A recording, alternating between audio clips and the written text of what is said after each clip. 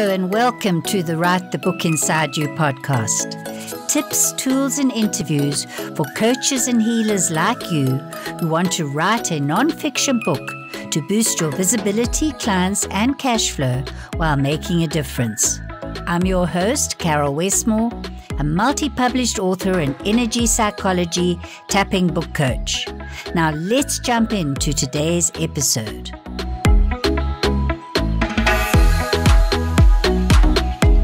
Tonight I'm welcoming Doepker, and he's going to talk to us tonight about why authors fail and how you can start out on your author journey with the right mindset, motivation, and everything you need to be a writer and an author. Hello, Derek. Hey, Carol. Great to be here.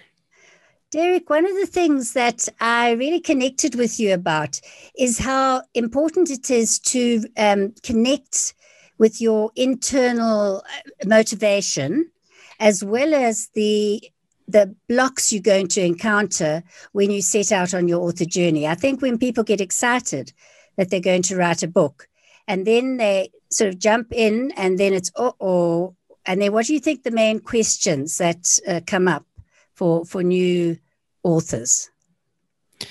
Yeah, so I was actually just talking with someone the other day about her journey when she first got started. And I think this experience matches a lot of authors where it's like you kind of have this calling, maybe some sort of message inside that you want to get out. And so first it's really exciting because it's like, okay, yeah, I could put this into a book. And then, kind of go, wait, like how do I take all this stuff that's in my head and actually put it into a book? Like, what's the structure? What's the organization? So I think that is one of the early challenges in terms of the structure. And sometimes even before that, what I went through is like, well, okay, but is there anything I can say that hasn't already been said a million times before? Right? There's so many other authors, so many writers, so many coaches. So it's kind of like, what do I have to say that's different? If I do have something to say that's different, how do I organize it? So it's like you have all these ideas floating around and don't know how to actually put it into a book that's going, and then know if that's even going to make an impact. So I think that's probably one of the biggest challenges and hurdles that I hear that I went through and from a lot of other authors and writers, especially those who want to make an impact, the coaches, the consultants, the healers of the world. So that's the challenge to overcome. And I can dive into tips for that, but I would say that's the biggest, some of the biggest things. And also on a personal note, I've read, and you've told me because I've worked with you, that you were a musician, but at one point a valet, just to make ends meet, and you hadn't made that crossover, the divide, into being a best-selling author, which you became. So just take us back a little bit in time to how you started out, because being a musician, I presume you were creative, but where did the writing a book come in? Yeah, I got my degree in music, so I was the creative type. And if this comes up later when it comes to marketing, I was not into marketing. I was not into business. I was like, I just want to write music and become a rock star. That was my whole mentality. And then the transition into writing not just writing music, but writing books, or it started out with blogging. That came when I moved to Los Angeles in 2011. And I was working as a valet parker. I was also part-time hot wings delivery driver. And so being broke, sleeping on an air mattress, I was looking for ways to make extra money. And ultimately, I wanted to build some sort of business that I could pursue my passion for music. So that got me into this whole online world of you can blog, you can do YouTube videos, you can teach what you knew or what you know. And I knew health and fitness because I was also into that. And I had people ask me about it. So that got me into going, okay, I'll just start creating videos and blogging and things like that. But when it came to writing a book, that idea came to me. Might have been Brendan Burchard's Millionaire Messenger, where I first kind of heard the idea, or some seminar or something like that.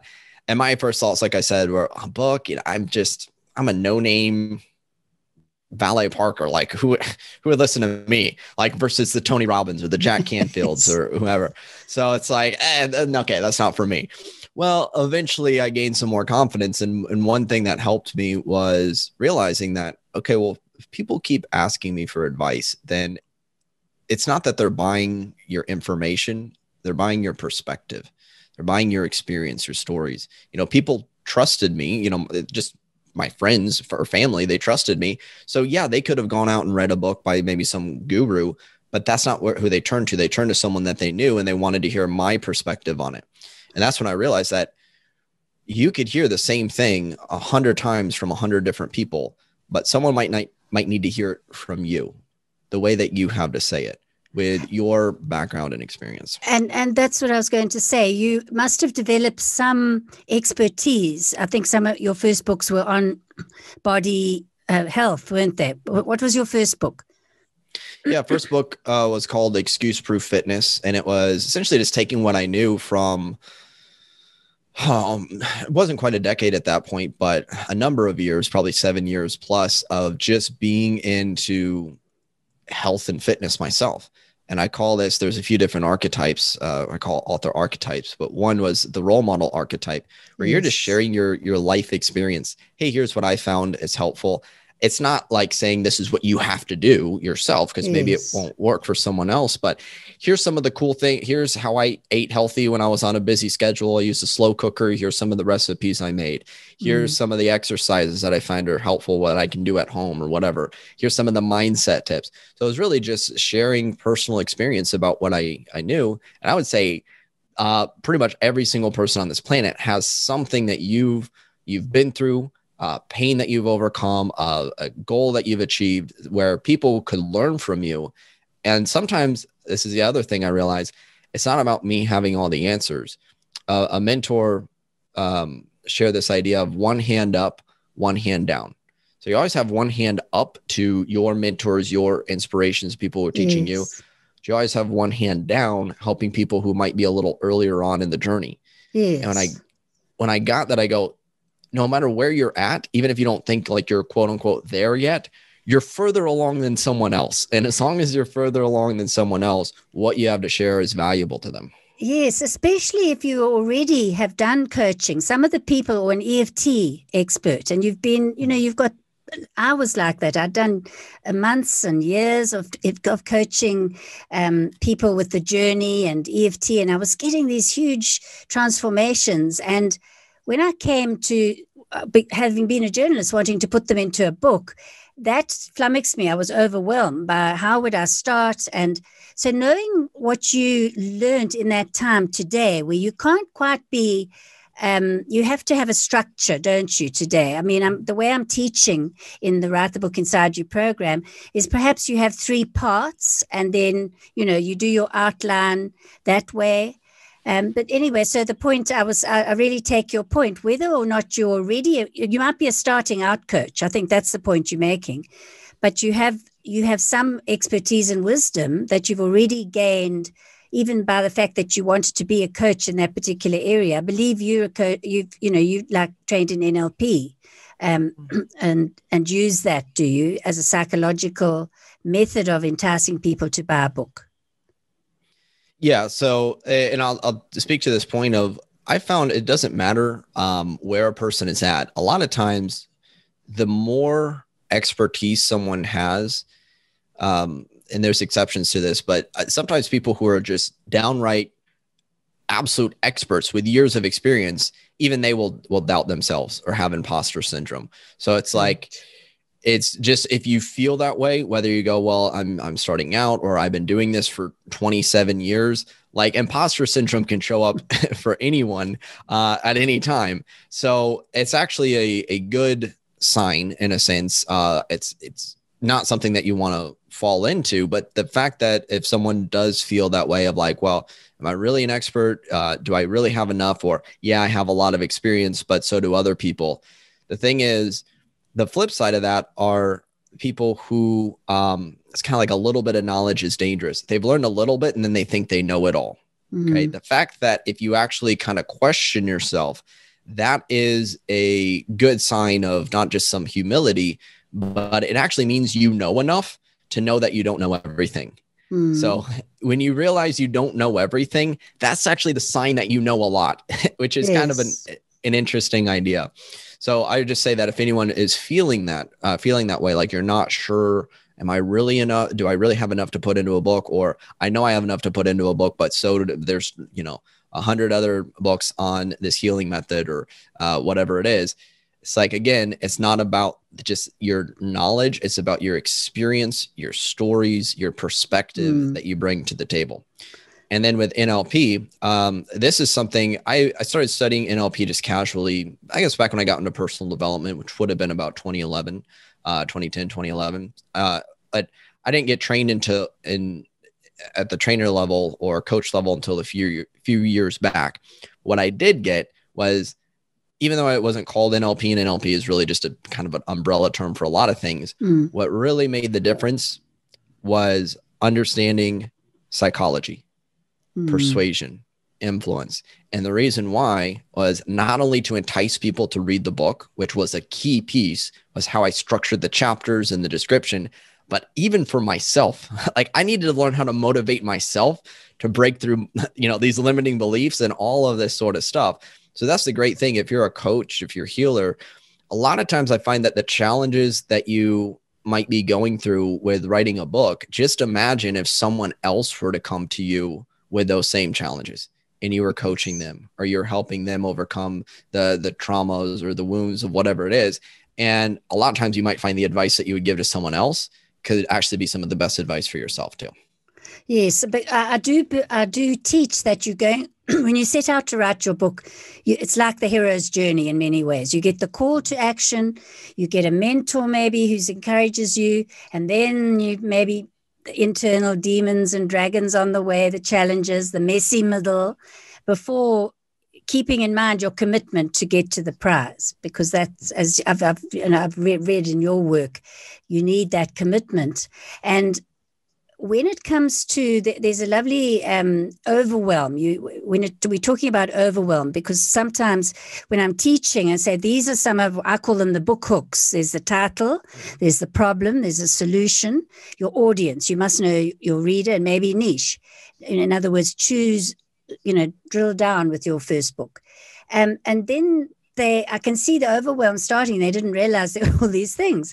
So you also have to slow down to baby steps. But there was something you said, you can't do everything, but you can, I think it was something like you can do something, one thing at a time. And then you've got your 3 magic words. Please share that with us, with the audience.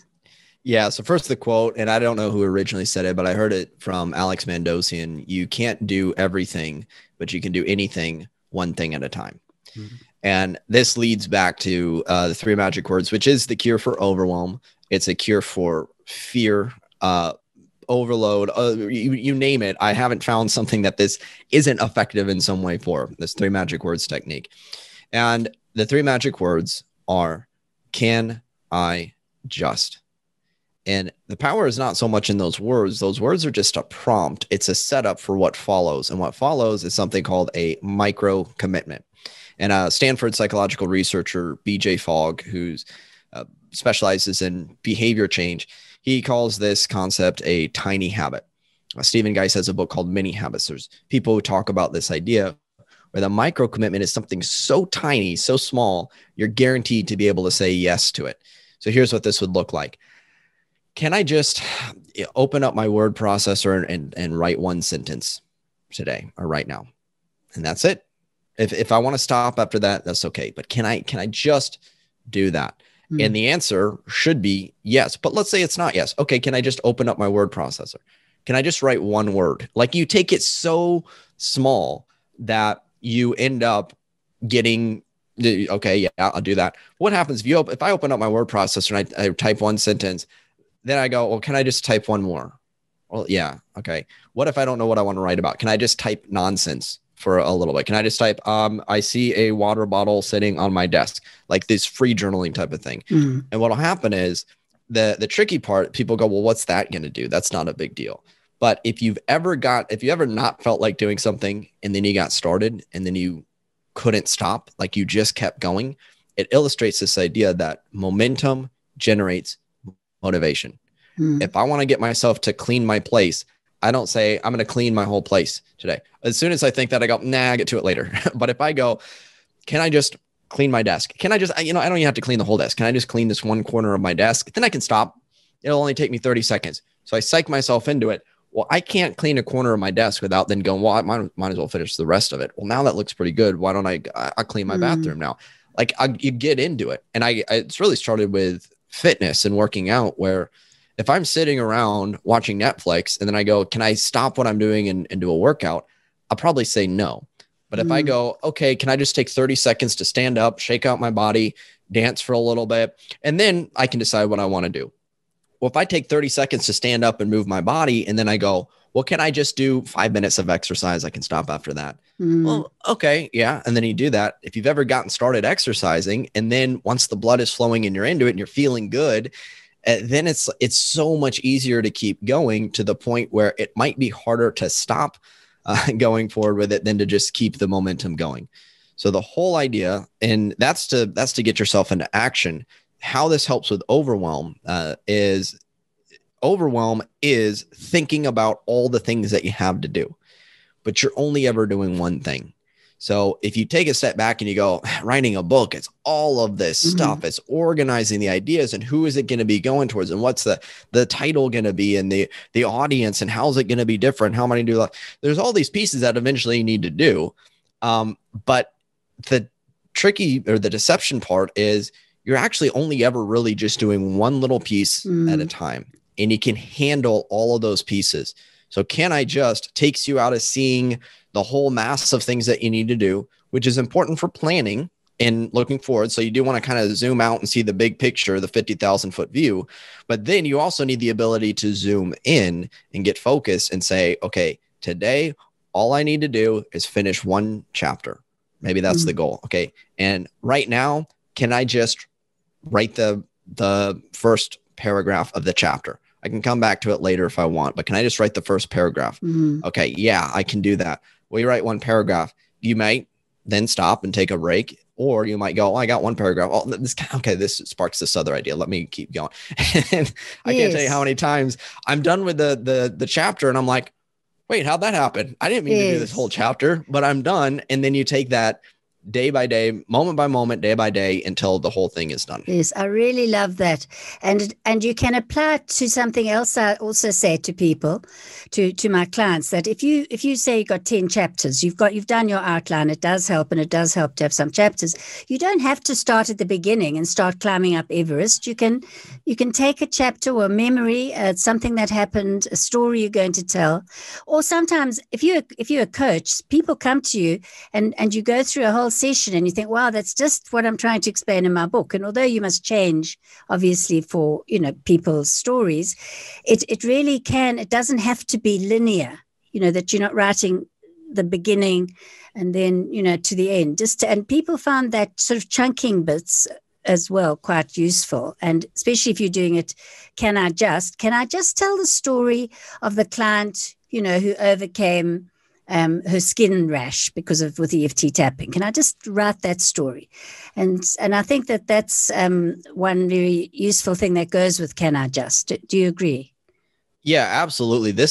I'm glad you brought that up. You're teaching a really good technique or approach, which is essentially start with what's easiest, or start with your inspiration. Go with where you already kind of have some momentum. So if you just got off a call with a client, think about is that some momentum. You're kind of thinking about what you just talked about, and you're maybe feeling kind of fired up about it. And you go, while you're in that state, just ride that momentum. Be like, okay, so I'm going to start writing about this. Or it could be, I'm going to record a note about it and then transcribe that, and that'll go into the book. So you absolutely can start with the easiest thing. And this is something I learned with doing, let's say a book description, right? You're absolutely right. You don't have to do a linear process. I learned this writing sales pages, book descriptions, where you might think about what it would look like. Okay, maybe you have kind of like a headline, you have the opening paragraph, you have some bullet points about what's going to be included in the book. And I found that for whatever reason, mentally, it's harder for me to write headlines, but I enjoy writing bullet points.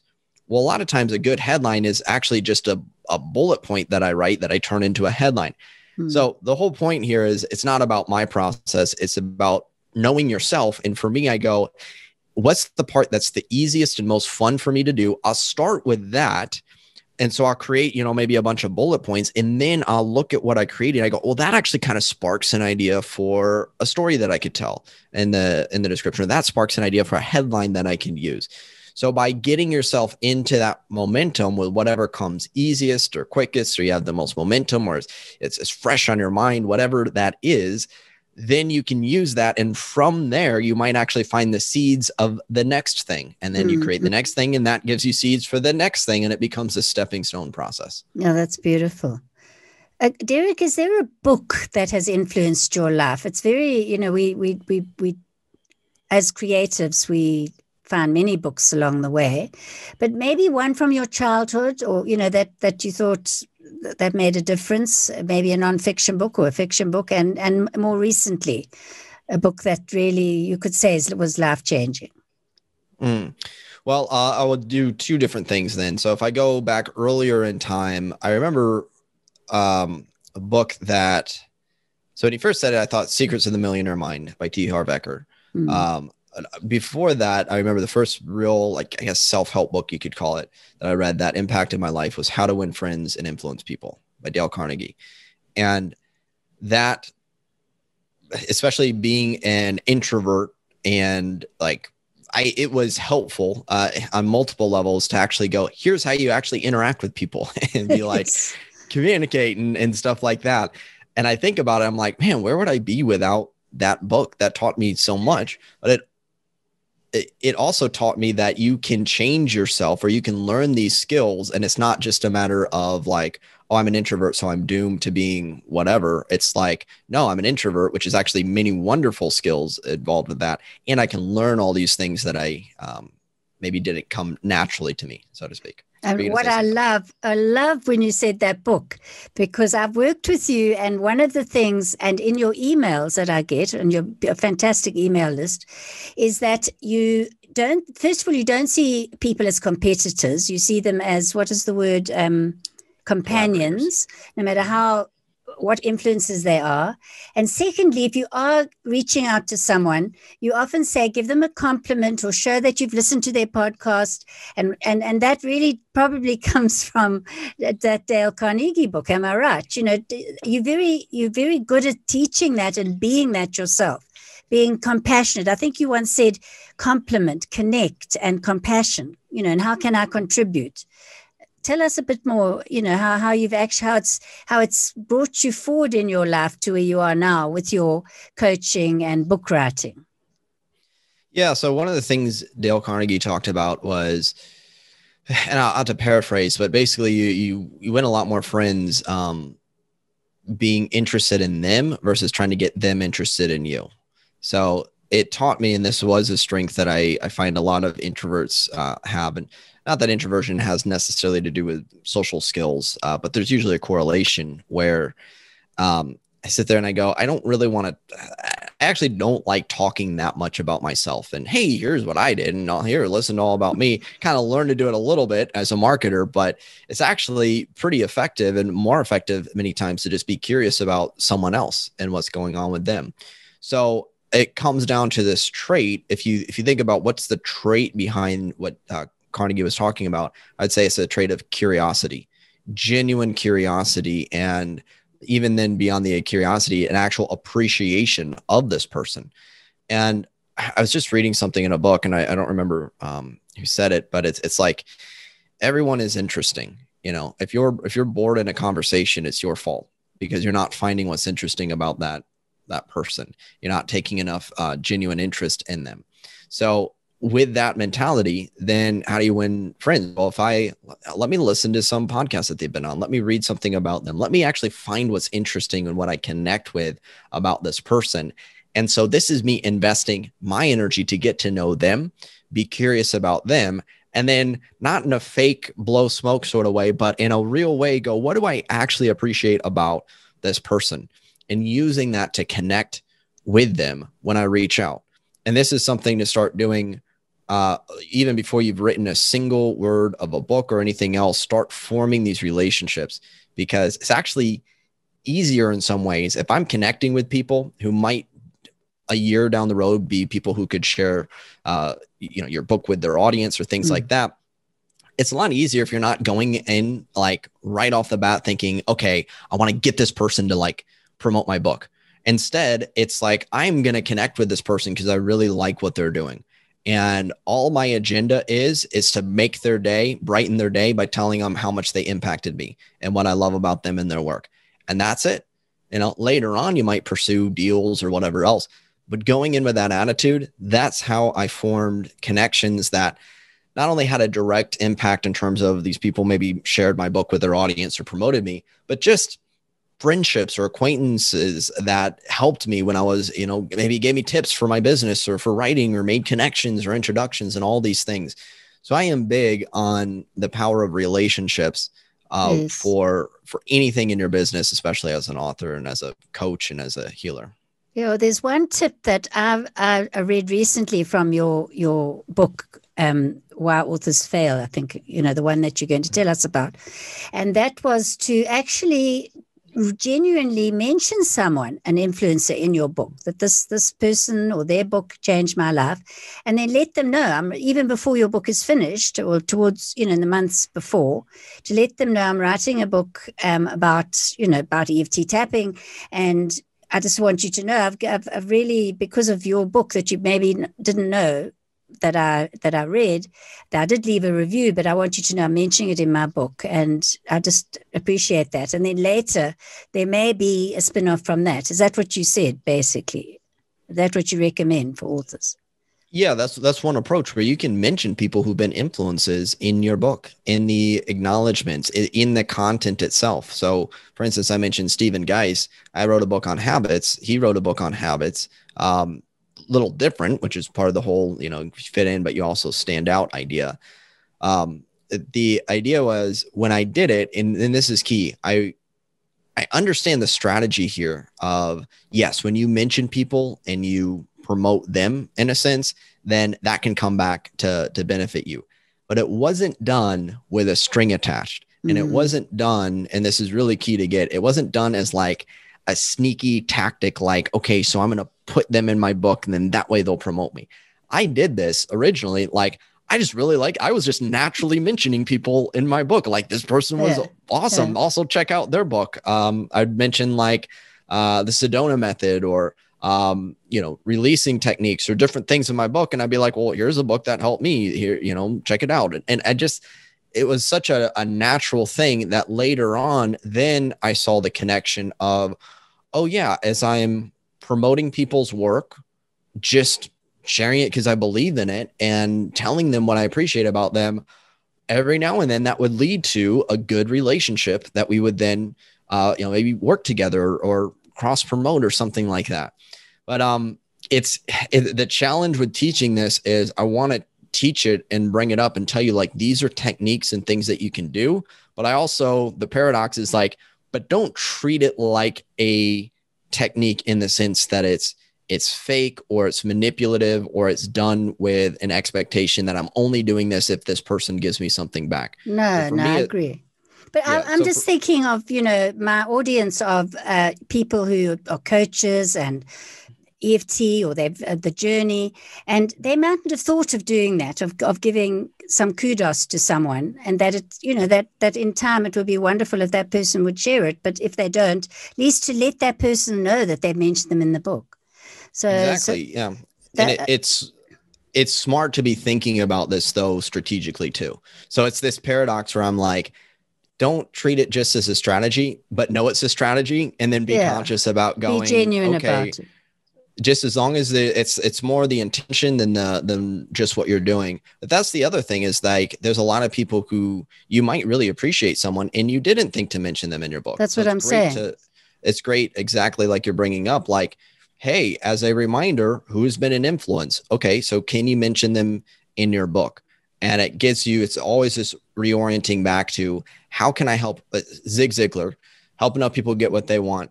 You'll get what you want, So it's like, okay, so how can I help these other people? How can I promote them? How can I share their work? And I'll mention this briefly.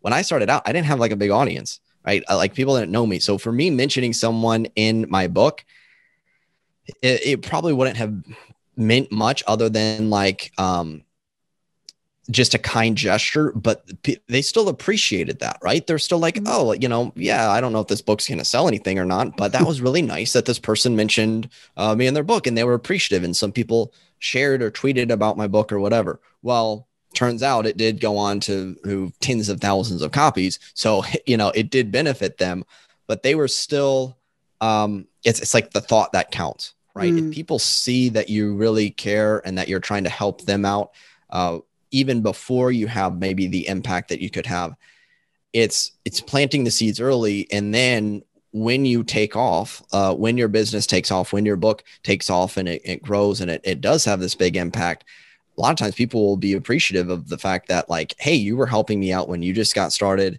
You might think about the people that were helping, then turn this around and go, who can you help out who's maybe not at your level yet? Who can you support even when they're not there yet? And it always comes back to that one hand up, one hand down. I like that. I think we could end on that. And this, and before we do go, let's hear about where people can find you, Derek, because I know that although we're talking to authors, there is that beyond being an author, there's a possibility of going on podcasts to market your book, which is something you teach, the audio side of things. Tell us where where people can find you and connect with you. Yeah, the best place to find me, you can connect with my email list and get a free copy of the book Why Authors Fail, and that shows you 17 biggest mistakes authors make and how to fix them, which is the key part. And first part of that really does cover some of the things when you're first writing a book. That's the best time to learn this. So that's at bestsellersecrets.com. So I'll put that in the show notes as well. Thanks for joining me on today's podcast. Want a free gift to inspire you further on your book writing adventure? My free checklist, 5 book hook tips to kickstart your book writing journey, will help you get clarity on the key essentials to make your book a winner. Download it at writethebookinsideyou.com/free gift. The links are in the show notes. Until next time, a big virtual hug and keep writing.